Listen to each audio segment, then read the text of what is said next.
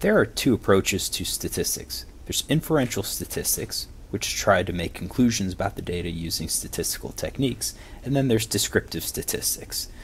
With descriptive statistics, we are trying to describe the data using either graphs or tables or figures, or with some numbers such as means and variances.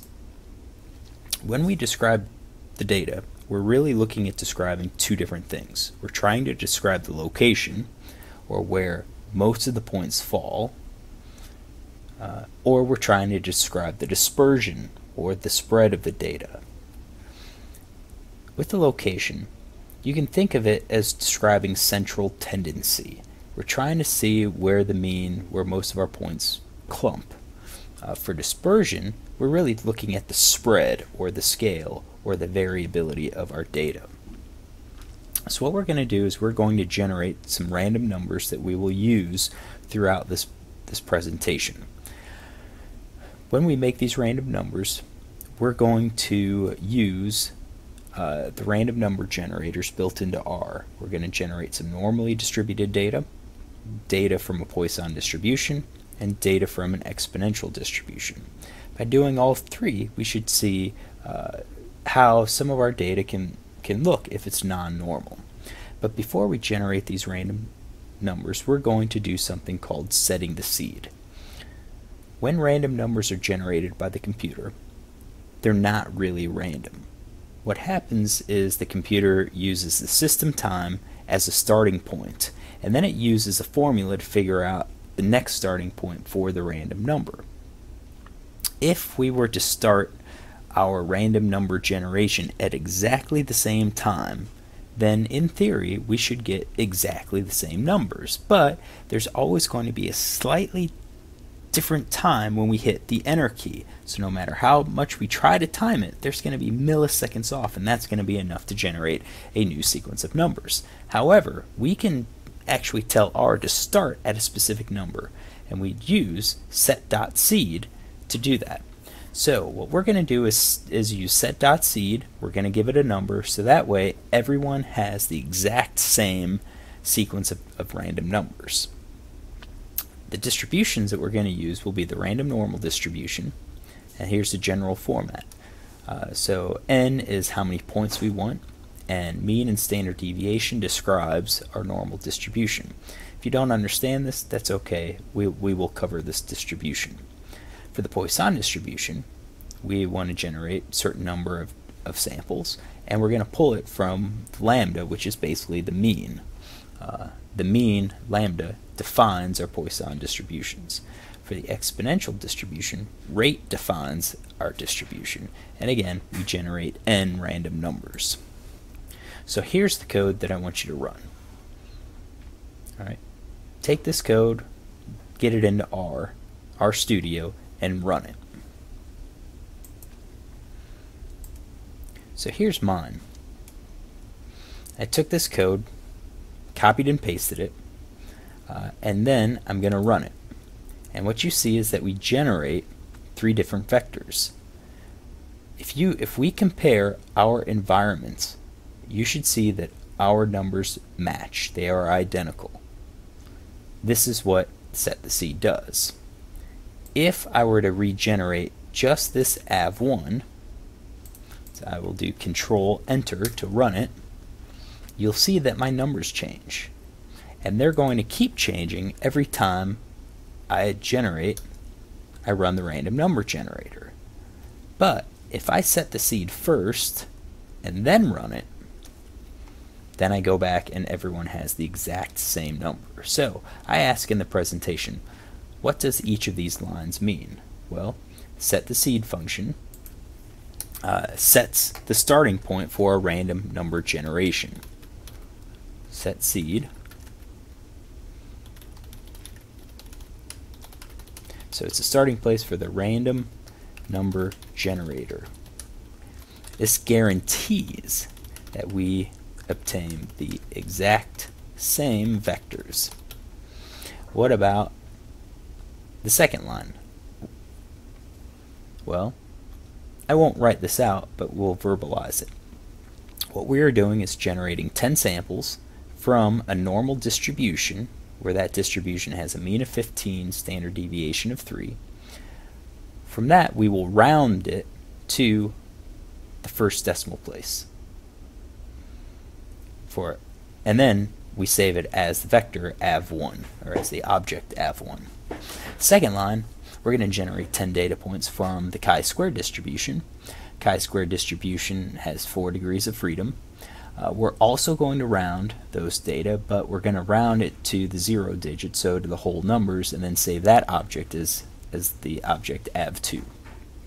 Lastly, we will generate 100 random numbers from the Poisson distribution. We're going to define the Poisson distribution to have a lambda of 1.5. We don't have to round because these data are whole numbers already, and then we will save it as av3. So continuing.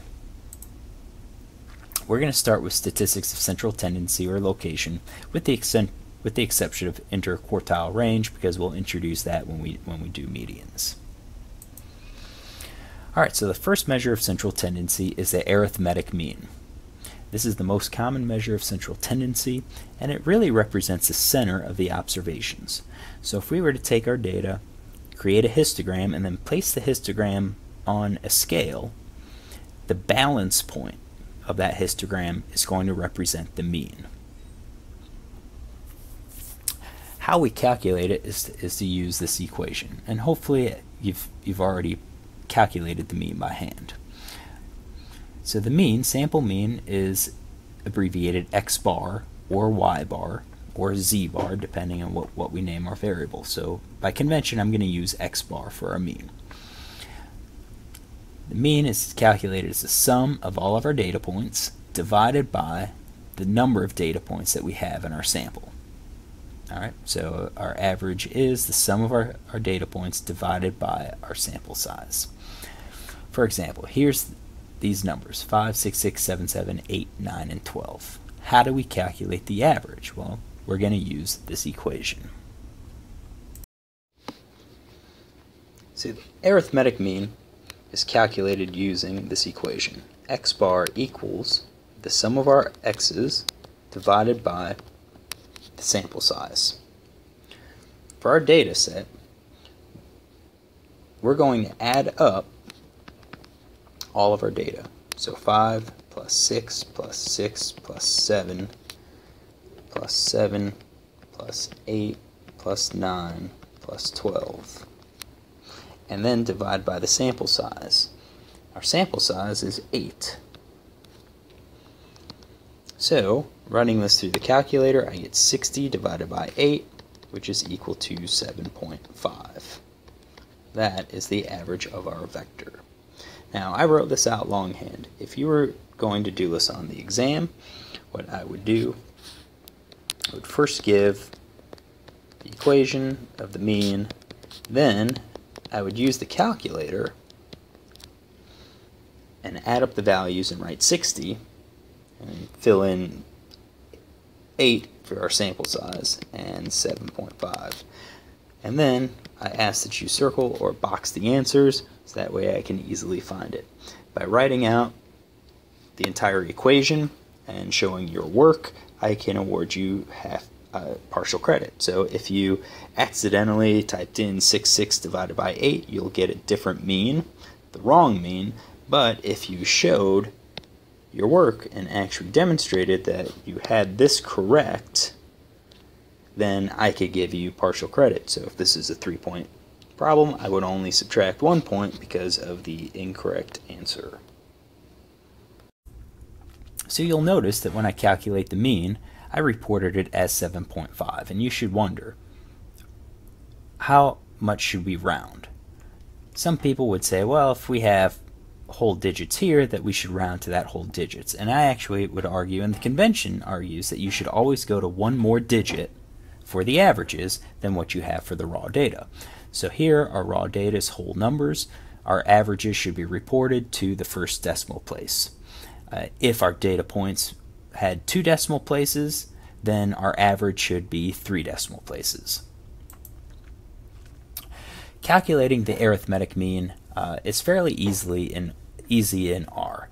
We can do it two ways. We could do it the easy way, which uses just the mean because it's already built in, or we could do it the longhand and actually write the equation.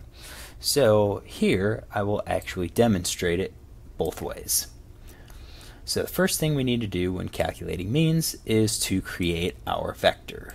So I'm going to reduce the size so I can see it. So I will create the vector using the C, 5, 6, 6, 7, 7, 8, 9, and 12. Run it. Now X is in there. Alright, and then I'm going to calculate the mean the long way. So the mean is the sum of our x's divided by the sample size. And what you will notice is that I utilize the sum function. So sum of the x's, where na.rm equals t, that na.rm is going to remove any missing data before it calculates the sum. And then we need to know the sample size. What I am going to do is use the length. Now the length just counts up how many rows are in our data set. If we had missing data, it would count that row as part of the sample size, but it's not. The data is missing. So what we can do is use something called subscripting, which is brackets after our value to select all of the non-missing data. And that's what this exclamation point is .na is doing. So it's saying I want to take all of the values of x, so all of the values of x that are not missing, and for that then tell me the length, how many rows are there. When I run that, we'll get our output 7.5, and that matches what we should have done. Now I don't suggest doing it this long way. I show it so that you can see that we can do the sum and we can do the length of vectors. I think the easier way is just to use the built-in function, mean x na.rm equals t. Now if you don't have any missing data, then you don't need the na.rm, but if you're given a big data set and you're unsure if there's missing data or not, then go ahead and use it. It doesn't hurt. So again, using the built-in code, R gives us the exact same answer that we calculated by hand. So just for practice, we had those three averages. What I want you to do is calculate the averages in R and confirm that you obtained the exact same averages that I did. So hopefully in RStudio you were able to obtain these averages. Here's how I would do it.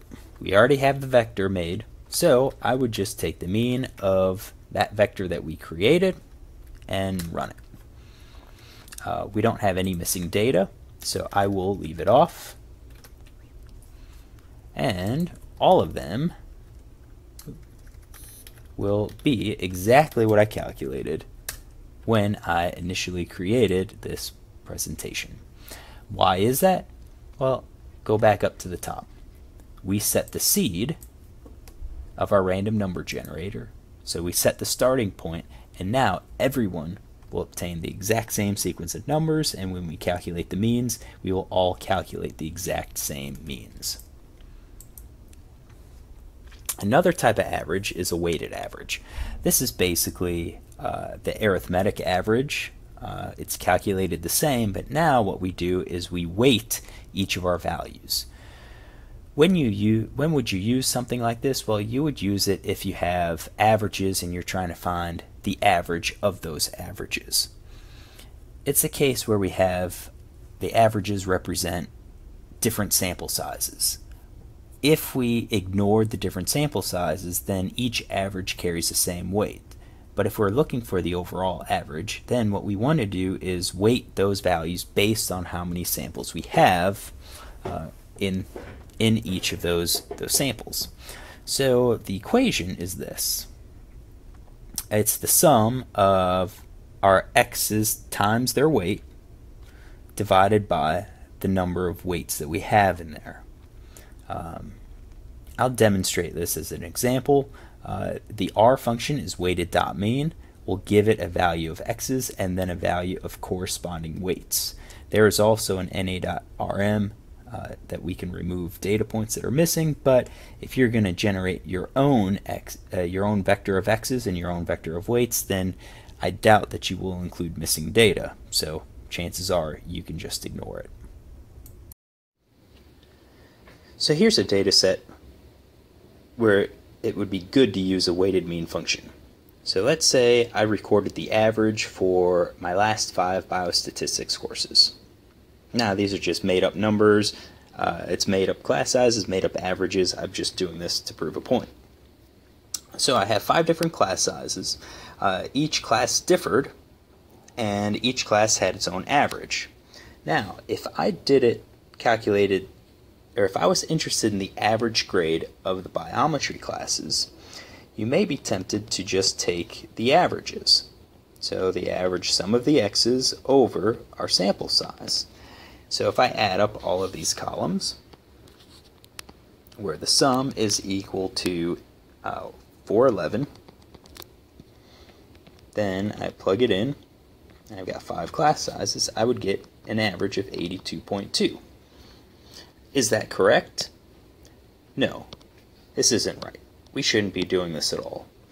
And you might ask why. Well, look at our averages. We have a 74% average. When we do it this traditional way, it assumes that each of our averages has the same amount of weight.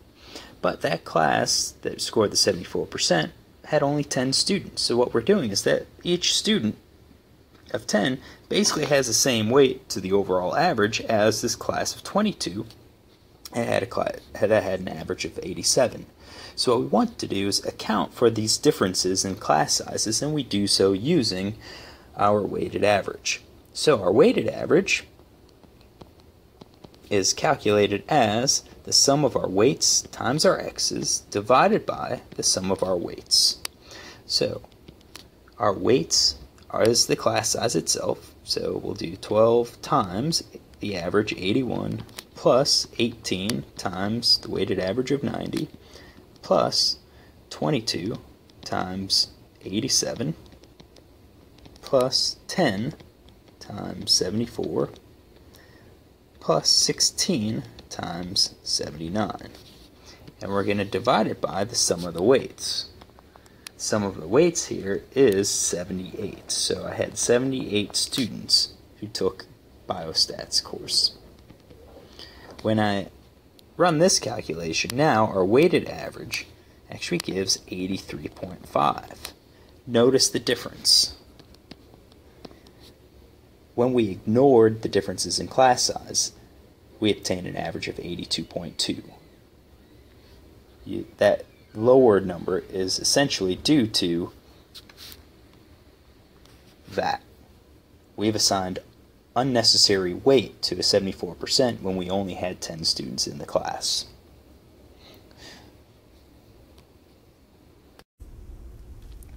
So I showed you how to do weighted averages by hand. We can also do weighted averages in R. So our weighted average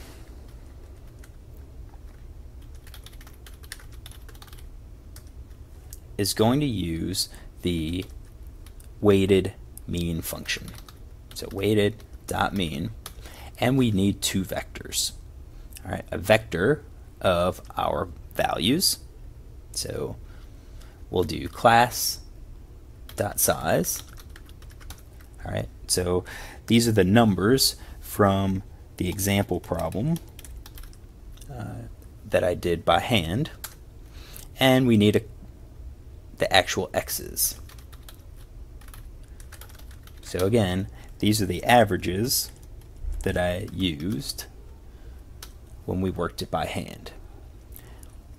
Now our weighted mean is going to take our x's, so x equals the class.av, and our weights is equal to the class size. Now I don't need na.rm because I didn't include any missing data. When I run this, I get 83.46, which is exactly what I calculated when I did it by hand. So as you can see, weighted averages aren't terribly difficult. You just have to know that if you're going to calculate an average and our sample sizes used to calculate those averages are unequal, then you need to somehow weight each average by its class size.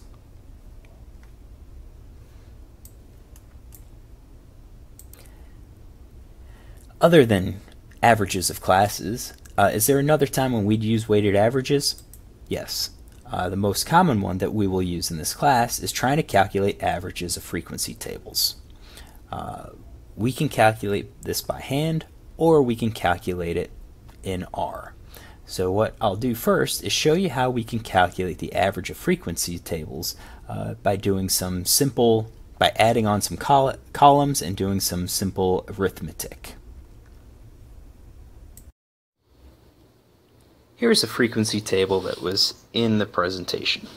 What we want to do is calculate the average of this frequency table. So we are interested in the average of x. So calculate x bar. Alright, so this is the x's, the x column.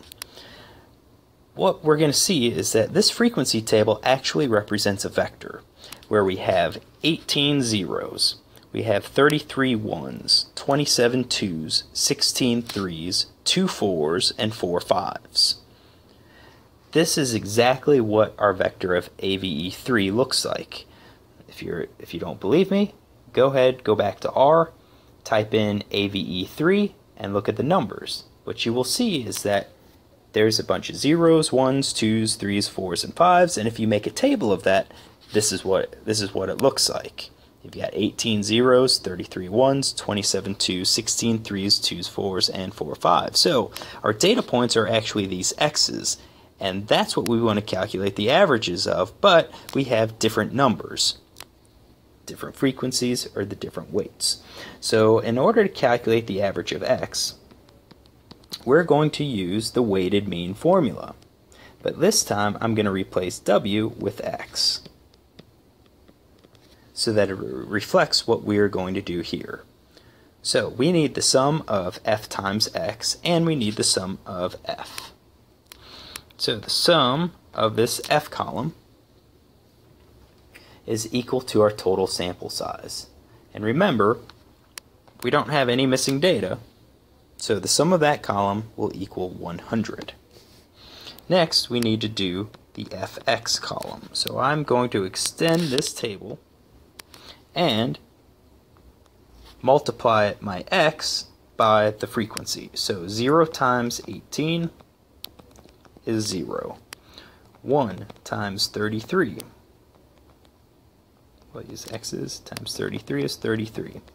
2 times 27 is 54. 3 times 16 is 48. 4 times 2 is 8. And 5 times 4 is 20.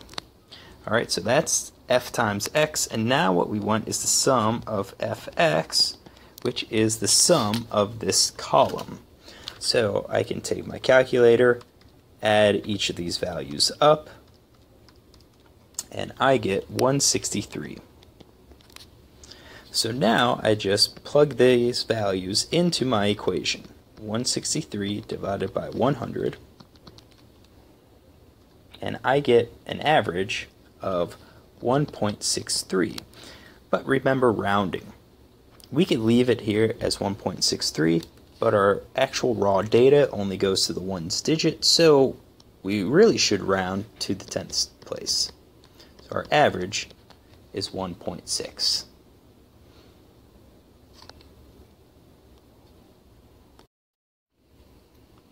Just for practice, here's another frequency table. Assume you went out and counted different nests of birds. We'll assume all of the birds laid 6 eggs and all 6 eggs hatched, and then you went and recorded how many male birds were in that nest and how many female birds were in that nest. So that nest can have 0 males out of 6, 1 male out of 6, 2, 3, 4, 5, or 6 males out of those 6 offspring. Now, out of all of the nests, you recorded how many nests had 0 males, how many nests had 22 males, how many had let's see here, how many had 2 males and 3 males and 4 males and 5 males and 6 males, and here's our data. So our question is, what is the average number of males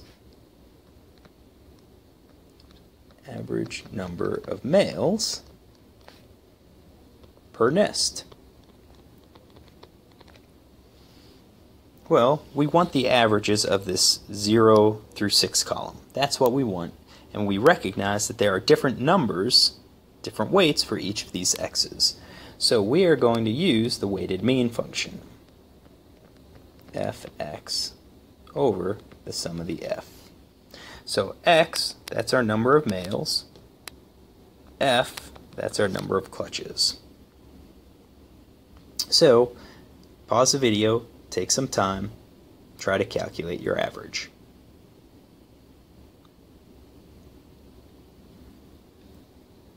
Alright, so first thing I'm going to do is add up this column. When I add up that column, I get 250. So there's 250 nests that we examined and recorded the number of males. So now what we have to do is calculate this fx column. So fx, that is just multiplication right across. So 0 times 3, 1 times 22, 2 times 64,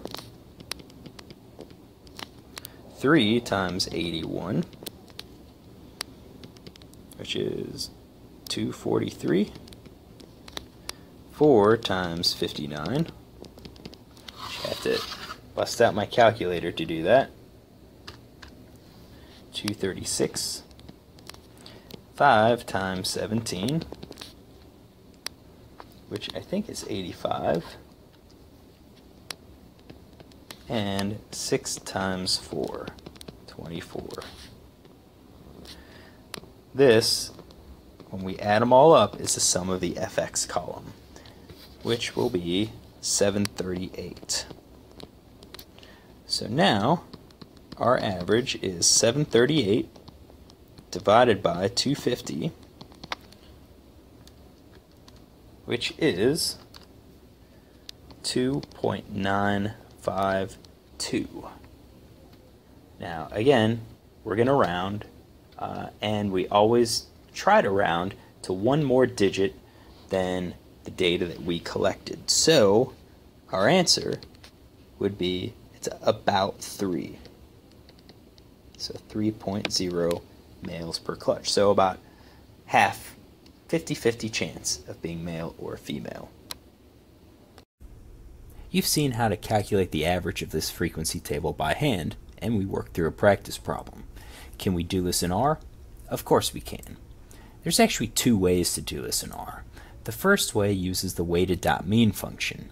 Now, I don't recommend doing this, but it's a possibility, and I'll show you how.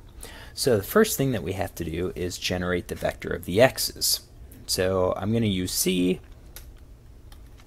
and just list each of the values in our vector. I do the same thing for the weights, which is the F column.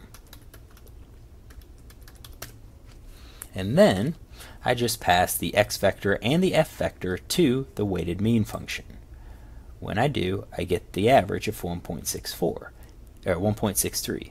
This is exactly the mean that we calculated when we did it by hand, and it's also exactly the mean that we calculated when we ignored the vector.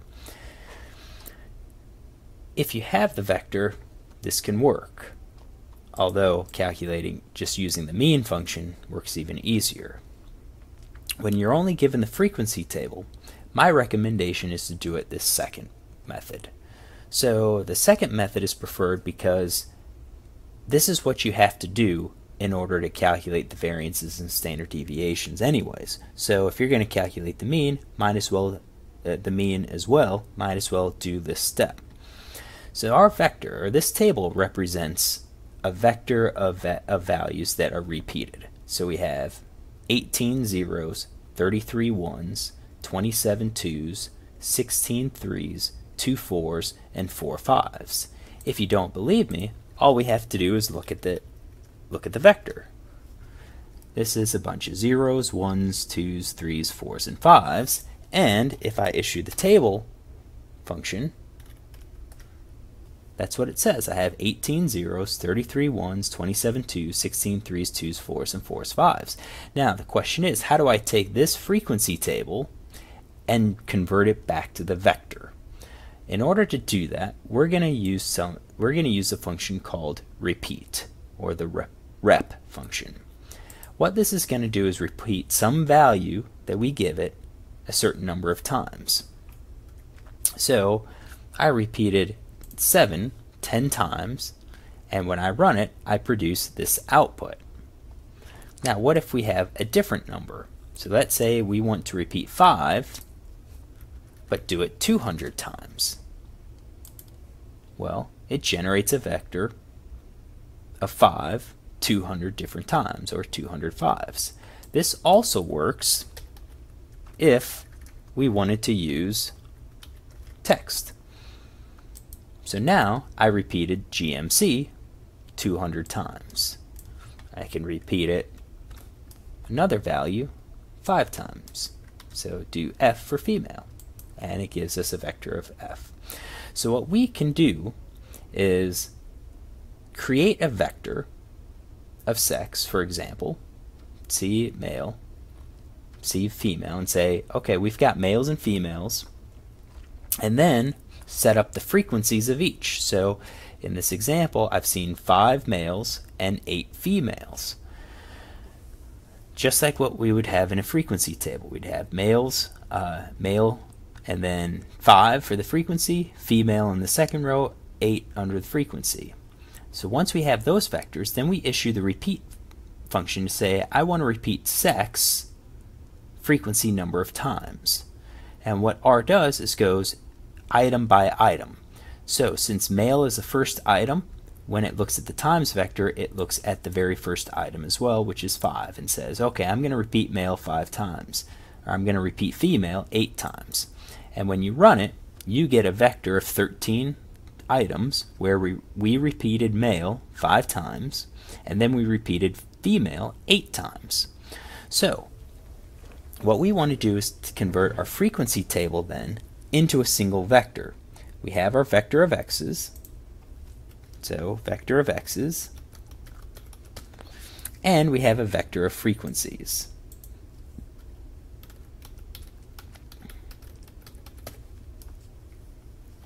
Alright, and then what we're going to do is create a new vector by using the repeat function. So we will repeat the vector x the frequency number of times.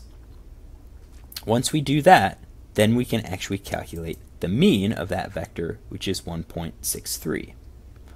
Now, our vec is going to look different from the actual average vector, and that's to be expected. AVE3 was randomly generated. For vec, we generated ourselves. But we can also sort it. And you'll see that the AV3 vector is the same as the vector that we generated. So now, just for practice, go back and create a vector of the clutch sizes from the example and calculate the mean. Show that R will actually calculate a mean number of males per nest at 3.0.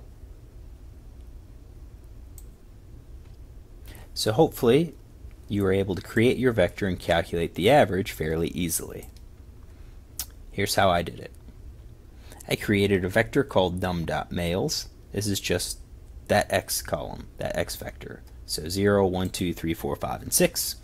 I created a vector called nests.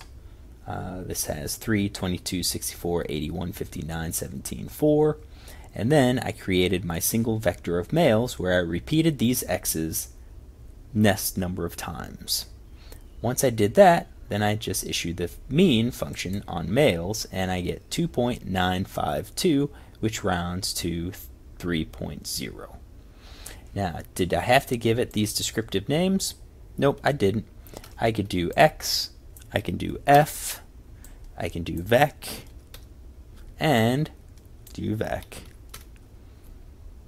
and run it, and I get the same number. So it's just kind of what you name the vectors is up to you. I often like to give things a little bit more descriptive names, because if I see these two things, I'll think x and f mean the same thing, even though we're dealing with two different data sets. But we come up with the same answer. We come up with the answer that we needed to come up with, so it doesn't really matter.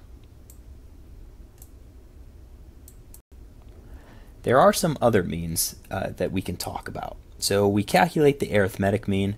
That's the mean that you would think of if we calculate averages for classes and so forth, or average weights, average lengths. But we also have a geometric mean, and we have a harmonic mean that you might want to use. The geometric mean is probably the second most used mean out there. We would use the geometric mean when our data are on the exponential scale. So this scale would be like serial dilutions. If you're trying to do antibody titers, for example, you serially dilute the blood serum in order to generate the antibodies. Those antibodies don't follow a linear scale. They're on the exponential scale, so we could take the geometric mean. We would use geometric mean if our sizes, if our data points span several orders of magnitude. For example, if we grew yeast in vials and we estimated population size of yeast in those vials, we can have differences of 1,000 or 10,000s, just kind of depending on what our starting yeast cells are. So even though we try to start with 10 cells, some vials may start with 20, some vials may start with 2. Over a defined period of time, you can have a very large range of total population size. So arithmetic means wouldn't be appropriate. Geometric mean would be appropriate. Also, we would use the geometric mean whenever we talk about population growth rates. So if we measured the growth rates this year, measured growth rates next year, and then measured population growth rates the third year, we wouldn't average them because the population growth rates are on an exponential scale. Think back to our equation. It was e raised, so our initial population size times e raised to the RT value. Well, yeah, the rates are on the exponential scale, so if you're going to calculate the averages, you take the geometric mean. The purpose of this geometric mean is really to normalize the range. It takes all of those values and then kind of compresses them and puts them closer to the linear scale so that the arithmetic mean actually works. This would be the same as taking the logs of our data values, or of our data points, and then calculate the averages. So the averages of the logs is actually the geometric mean of our untransformed data. A harmonic mean is used for rates that are often stated as reciprocals. So not quite a speed, because remember, speed is not necessarily a rate, it has natural ordering. But if we had average time for specific differences, example would be you measured how far someone ran a mile, the first mile, then you measured how long it took them to run the next 2 miles, and then how long it took them to run the final 1 mile. So you had 1 mile, 2 miles, and 1 miles. That's rates. And what you would do if we're looking at the average rate across the entire 4-mile stretch, we would use a harmonic mean. This would basically be the average of rates. Are we going to calculate them? No. That's why I don't give you the equations here. Are we going to calculate them in R? No, we won't. But I do want you to know when we use them. So anytime we have rates, we're going to use the harmonic mean. Anytime we have data on the exponential scale, we will use the geometric mean. Examples of the geometric mean: anything with serial dilutions, population growth rates, or if you have values that span several orders of magnitude. So you'd have tens, hundreds, thousands, maybe 10,000s in your data set. What else do we need to know? Well, we should know the relationships. So if we were to take a data set and calculate the arithmetic mean, the geometric mean, and the harmonic mean, what we would see is that the arithmetic mean gives us the largest number, the largest average, geometric mean gives us the next largest average, and the harmonic mean gives us the smallest average. Does this mean they're all wrong? No, they follow equations. If you did the equation correctly, then they're correct. But if you misused it, then yeah, maybe you're not actually representing the midpoint of our data. So if you calculate the geometric mean, then you should know that the arithmetic mean will be larger, harmonic mean would be smaller. The second measure of central tendency is median. Median is a statistic of location where we have equal number of values on each side of it. So it's basically the middle point of all of our data points. Not the average, it's in terms of the middle point of the total count or sample size. So we have some simple conventions when calculating the median. If you have an odd number of data points, so let's say 7 data points, then the median is the middle number. So with 7 data points, the median number is 4. You'd have 3 points below it, 3 points above it, and item number 4 is your median. If you have an even number of data points, then the actual median value is going to fall between the two middle values. So if we have 6 data points, our median is going to be between items number 3 and 4. What is the median then? Well, what we'll do is take the average of those two middle numbers.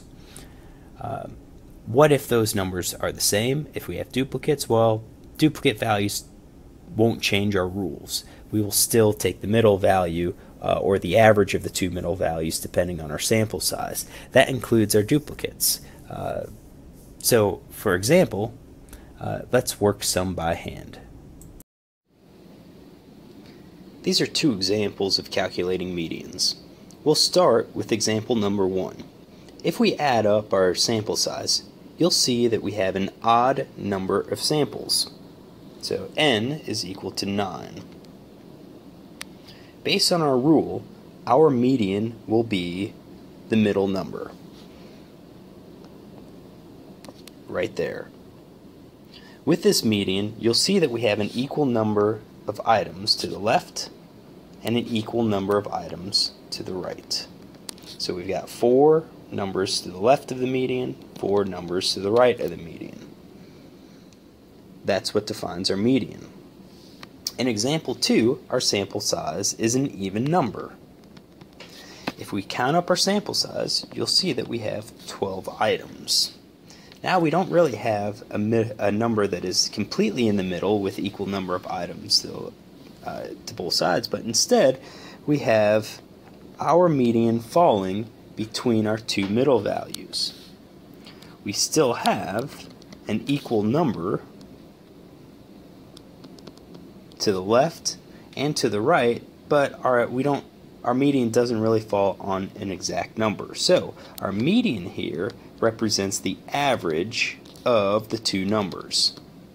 So 6 plus 8 over 2 is 7. Our median in this case is 7.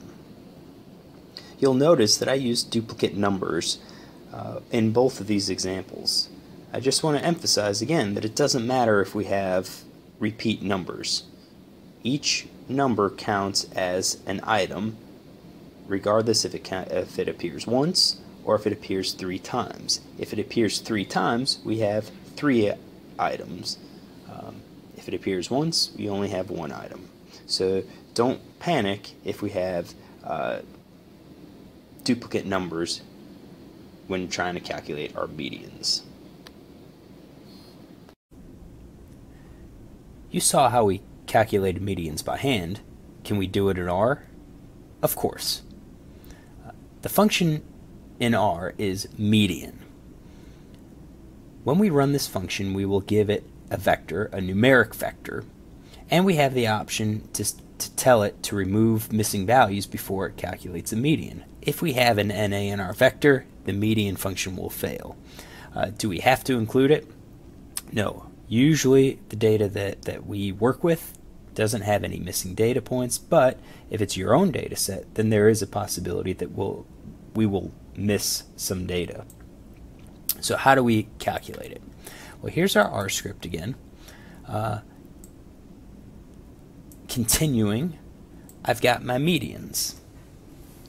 So what we will do is generate an example.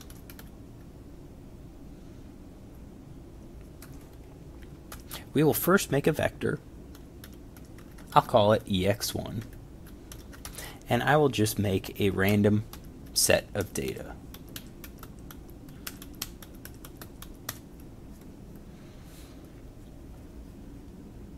So in this data set, we can count up how many items we have. We have 5 items there. We have 5 items there. So our mental math says that our median is going to fall in the middle between these two numbers. Our rule says that the median is the average of those two middle numbers, so 4.5. In order to calculate this median, all that we do is issue the median command and our vector. Do we need na.rm equals t? No, not really. We didn't make a vector with missing data. So when I run this chunk, you will see that I obtain the median, 4.5. That is exactly how we calculated it.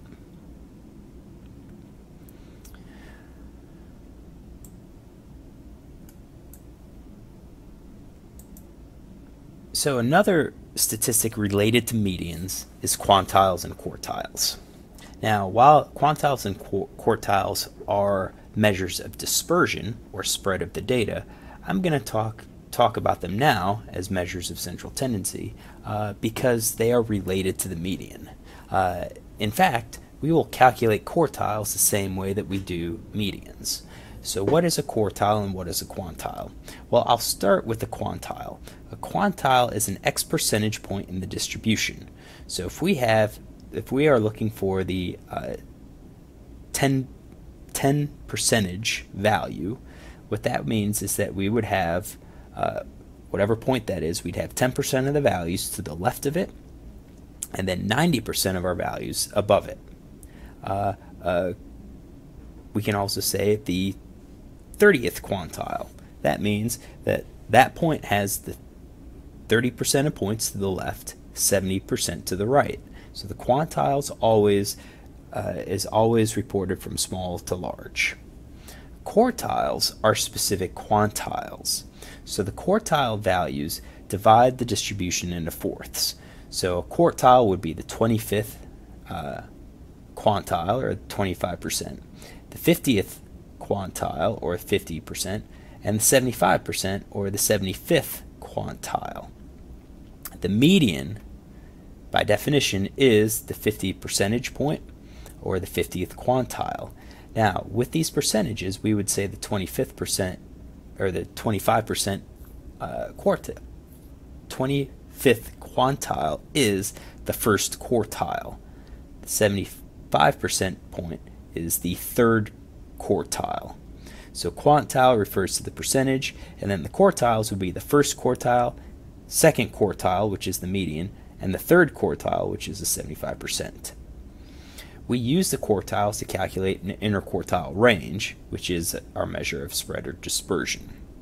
When we calculate these quartiles and these quantiles, we will calculate them the same way as we calculated the median. So when we have the median, we have points that fall below it, and we have points that fall above it. Our quartile will be the median of the lower points. That's our first quartile. The third quartile would be the median of our upper points. Are we going to calculate quantiles? No. We will only calculate quartiles by hands. The quantiles come into play when we're trying to calculate confidence intervals, and we will do some of those quantiles later. So now let's look at some examples to calculate quartiles by hand. Here are 2 examples for calculating our quartiles. So just remember, our first quartile will be calculated as the median of the bottom half of our values. The third quartile will be the median of the upper half. When we calculate medians of these halves, or I should say the quartiles, there's a couple different ways to calculate them. A couple different ways to calculate them based on the sample size, as well as whether or not we have duplicates. I'm going to show you this way because I think it's the easiest way to memorize, and it's just one of the ways in which we can calculate it. So example number 1, we have 14 items in our data set. So what we would do is start with our median. So 14 items, even number of items, that means our median is going to be the average of two values. So our median is going to fall someplace right here, which is the average of 5 and 6. Then what we will do is break our halves into an upper and lower half. Our first quartile is the median of that bottom half. So if we think about it and say, well, in this bottom half I have n equals 7, and in this upper half I have n equals 7, then our median is going to be the middle point of these two values. I'm sorry, not our median, or quartile. So number 2 represents our first quartile. Our third quartile is the median of the upper half. There's our third quartile. So I think this is probably the easiest way to do our quartiles. In example 2, we also have an even sample size. So our median is going to fall between 2 points. So our median is going to be the average of those 2 points. And since they're the same, the average of two identical numbers is that same number. We then kind of break our upper and lower data points by that median value, and you will notice that we have now an even number of points. This doesn't change how we calculate medians.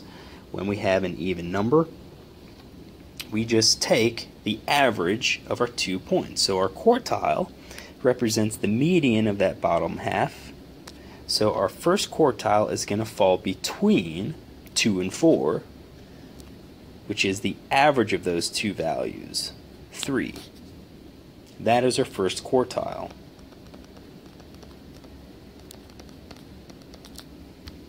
We do the same thing for the upper. Our third quartile is the average of the two middle points, which is 8.5. Now, as I said, there's different ways to calculate the quartiles and calculating quantiles. This is the way that we'll use when we do the quartiles, because I feel like it's an easy way to remember, and it's a pretty easy way to go ahead and mark our data sets. So we saw how to calculate quartiles by hand. Can we use R? Yes, we can. But there isn't a quartile function in R. Instead, we will use the quantile function. The quantile function will take a vector, x values, and will return the quantiles that we want it to return to us. The quantiles will be listed as a vector of percentages, or a vector of quantiles. If we only want to calculate the quantiles, then just leave it alone. The default is to report the 0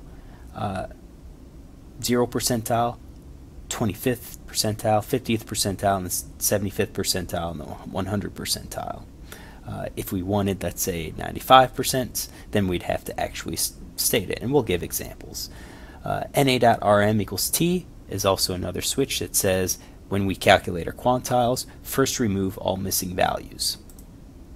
So how do we specify the quantiles that we want? We're going to use probs, which is our option. And this can be tricky. So as I said, the default gives us the 0, first quartile, second quartile, third quartile, and the fourth quartile, which represents 0, 25th percentile or quantile, 50th quantile, 75th quantile, and the 100% quantile. That's our default. If we leave it alone, these are the numbers that we get. If we only wanted to get the first, second, and third quartiles, then we would say probs equals C and these numbers. So probs needs a vector, that's why we need to give it the C. If we are interested in calculating a 95% confidence interval, then what we want is 95% of our values to fall around our median value.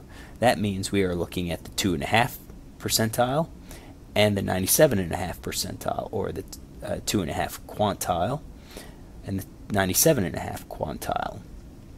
If we are looking for cutoffs, so 95% cutoffs, which we can do for area under the curves, then we can use 0.05, 5 percentile, or the 5th quantile. If we are looking for the cutoff in a lower tail distribution, so the bottom part of our tail, if we are looking for the upper part of the tail, then we would use our 95th percentile or the 95th quantile.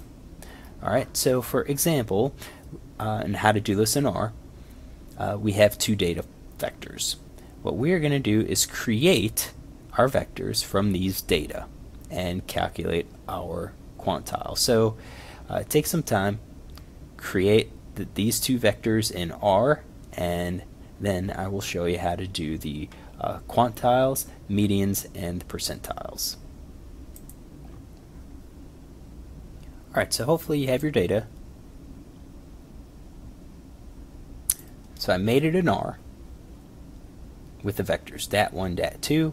I already ran my chunk, so you can see that I have it in there. So the first part was to calculate the median, quartiles, and 95% quantile for dat1.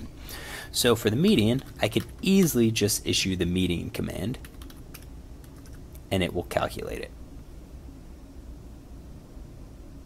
For the quartiles, I need to use the quantile function. So quantile dat1. So the probs by default gives us the quartiles that we need. So 60 was the median, and then the quantile function returns this by default. If we wanted to specify it by hand, and we were only interested in the first, second, and third quartiles, or perhaps let's say the first and third quartile, then what I can do is specify my probs and say, okay, my first quartile is the 25th percentile, so 0.25, and the third is the 75th quantile, or the 0.75. When I run that, I get my 50 and 85. So using this notation, then I can easily adapt it to the 95% value.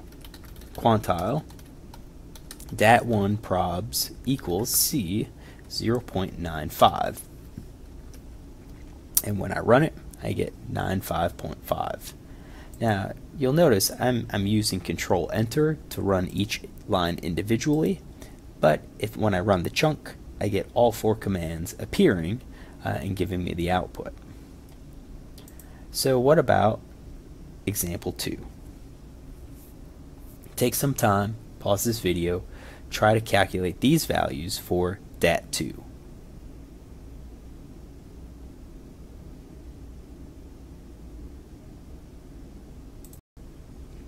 Alright, so for dat2, hopefully you can see that we can do all of this in one line, or perhaps you did it separately, which is also okay. So I'll use median dat2, and I get a median of 6.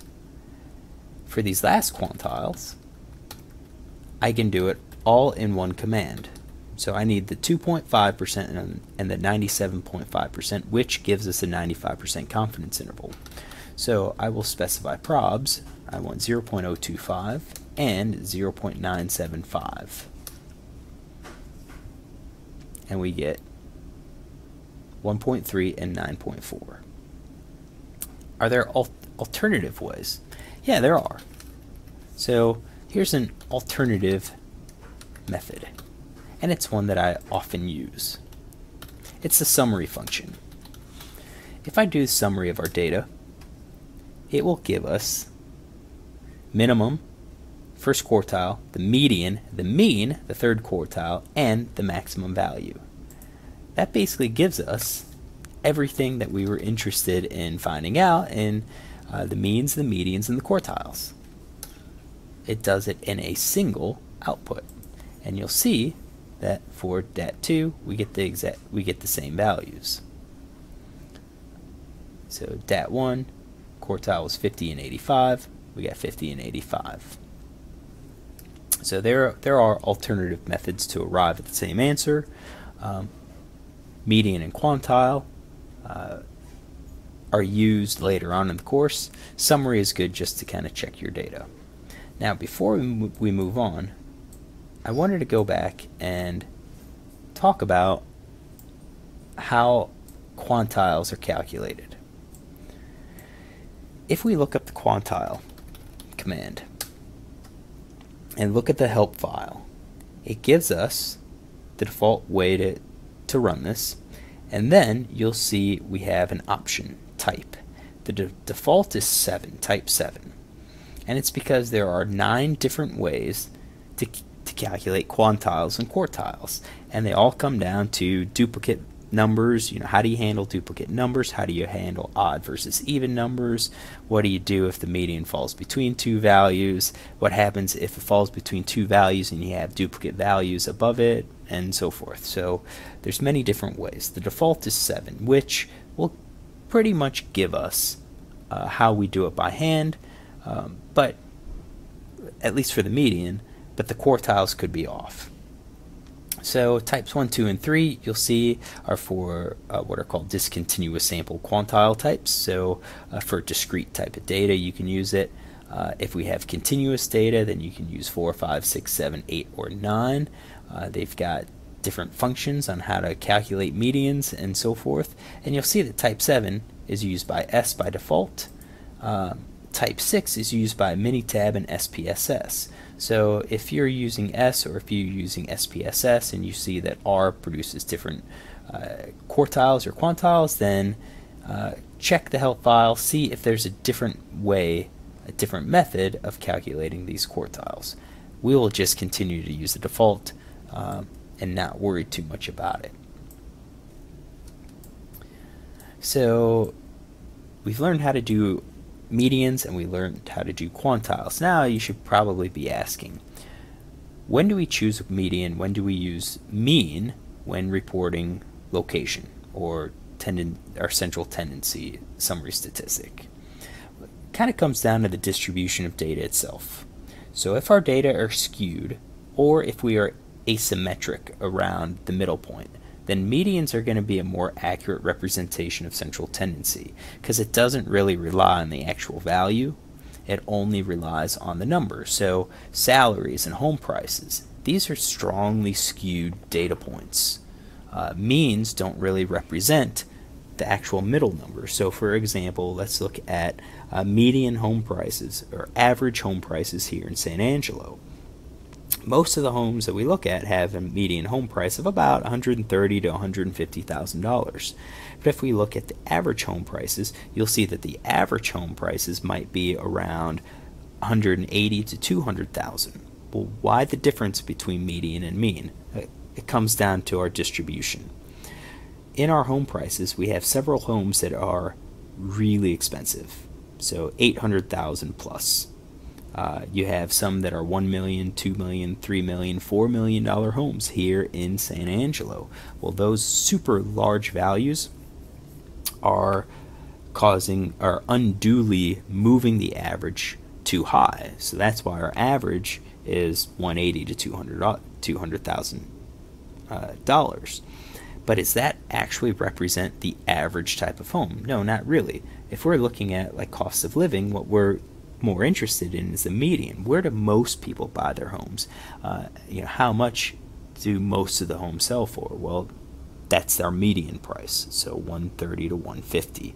Same thing with salaries. If we look at average salary in the U.S., you have a couple people that are making unbelievably large sums of money. Bill Gates, for example, Warren Buffett. I mean, billions of dollars every year, and that's pulling up our averages. So these distributions are strongly skewed. They're asymmetric around our center points. We use median.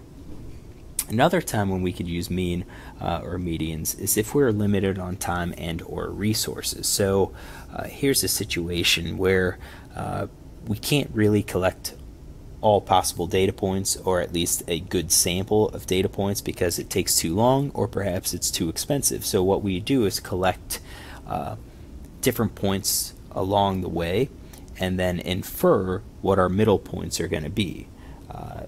Lethal dose 50s, LD50s, is an example.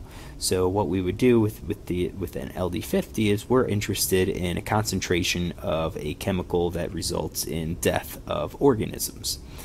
In some cases we can't test every single distribution, so what we do is do serial dilutions of those chemicals, and we record how many organisms die at each concentration. Well, we're going to have a situation where all of them survive at one concentration, and then let's say 80% of them die at that next higher concentration. So our actual lethal dose is going to fall someplace between those two values. That ends up being the median between those points. So that's our LD50.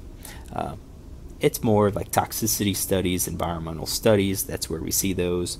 Are we going to do these in class? No, I won't show you. But if you are doing this as part of a research project, feel free to come talk to me. I can show you how to calculate LD50s.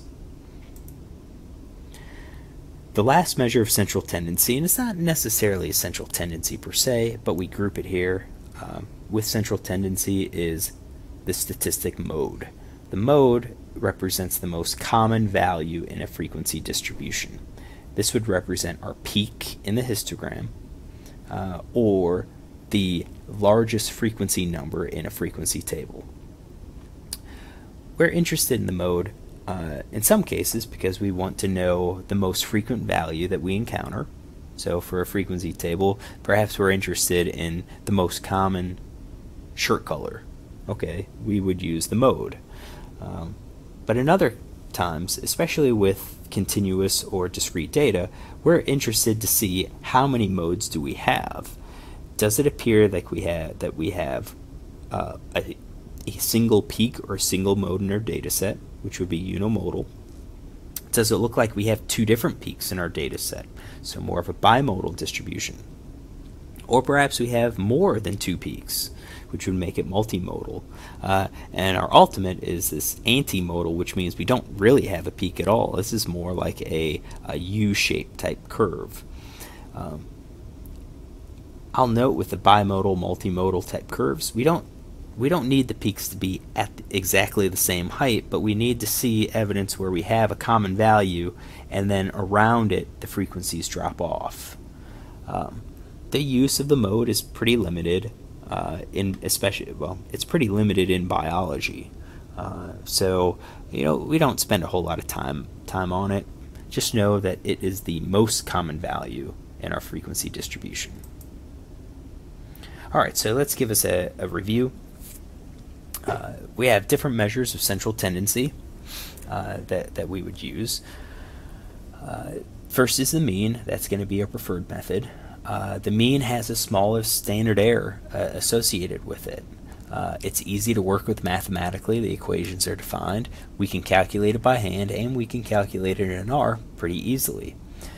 When we calculate means of multiple samples, then the means, the distribution of all of the collection of means, tend to follow a normal distribution, even if the underlying data do not. So if you have multiple samples and all of our samples follow, let's say, a chi-square distribution, which is skewed, the mean of those chi-square distributions are normally distributed, even though the underlying distributions are chi-square. Why is this important? Well, a lot of our statistical tests assume this normal distribution, and if we work with the means, then the means follow a normal distribution.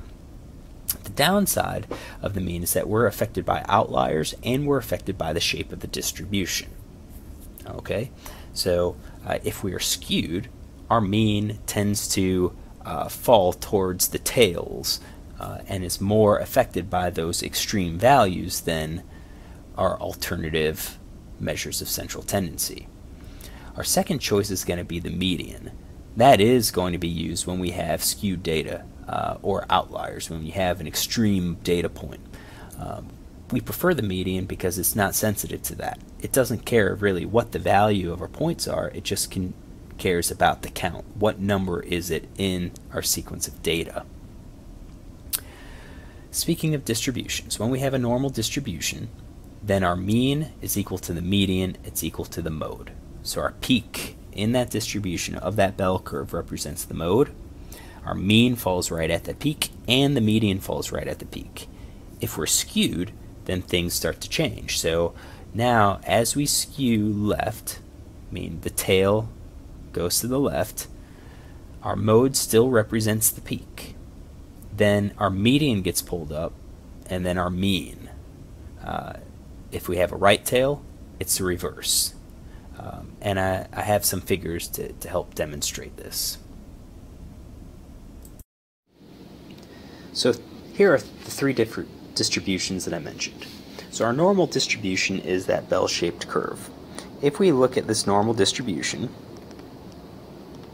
our mean and median and mode all fall at the same point. So our x bar is equal to the median is equal to the mode. If we're skewed, then our mean, medians, and modes are not the same. So if we are skewed left, our distribution is leaning to the right. It gets its name, skewed left, because we have an excess number of points in our tail, which is to the left of the peak. So we have an excess number of small values that is pulling down our distribution, pulling down our mean. So our peak still represents the mode. Our mean is going to be moved closer to the tail, and our median is going to fall someplace in between. So our mean is sensitive to extreme values, and in this case we have extreme values in the tail region. That's going to make the mean smaller than what our central distribution actually looks like. If we are skewed right, then we're going to be leaning left. So we are left leaning. With the skewed right, we have an excess number of points to the right of our peak, hence its name, skewed right. With those excess number of points, it's going to elevate our mean. So our mean is going to be more towards the tail region. Our median is also going to be pulled up because we're dealing with a number of points, but it's going to be smaller than our mean. And our mode still represents the most common number, or the peak. So you should know the relationships. If you calculated a mean, and I told you that the distribution is skewed left, I ask you what is the relative value of the median. Is it greater than or less than the mean? You should know that it's greater than the mean for skewed left distributions. It's less than the mean for skewed right.